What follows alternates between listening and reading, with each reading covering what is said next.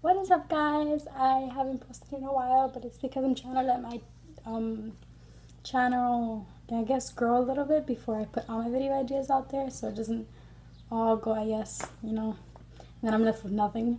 So that's some basic chance. I'm sorry about my breakouts. I've been breaking out a bunch lately, but this video is going to be, as I says, a cut crease tutorial.